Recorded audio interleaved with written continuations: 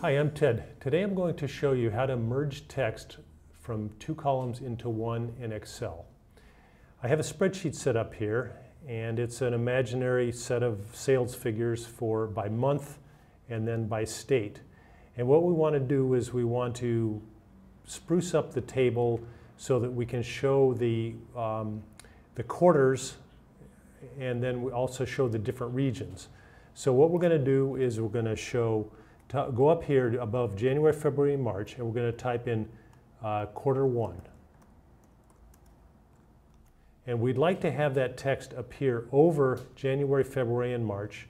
So what we do is we select all three cells where we want it to appear, and then we go up here, and it may look different depending on your computer and your operating system, but you want to find something called merge, and you click on it, and we're going to go merge and center. And what it did is it merged that text. Basically, that information is now contained in three cells in a row.